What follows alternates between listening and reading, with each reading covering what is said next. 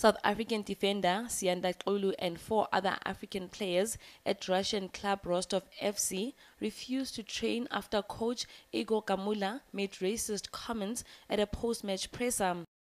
When Gamula was asked if he would sign Cameroonian player Benoit Agba, he replied, "We have enough dark-skinned players, we've got 6 of the things." He also said that Ebola had spread to the club after some of his players got sick with fever symptoms. The African players demanded a meeting with the management. The meeting took place on Monday.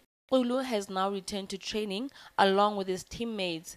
The South African is waiting for feedback from his bosses. Xulu's agents say they're hoping the club will take the necessary steps to deal with the issue.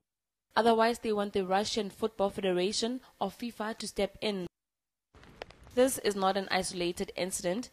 Players who've been racially abused in Europe recently include Italy's Mario Balotelli, Yaya Toure from Ivory Coast, and Hulk from Brazil. Johannesburg.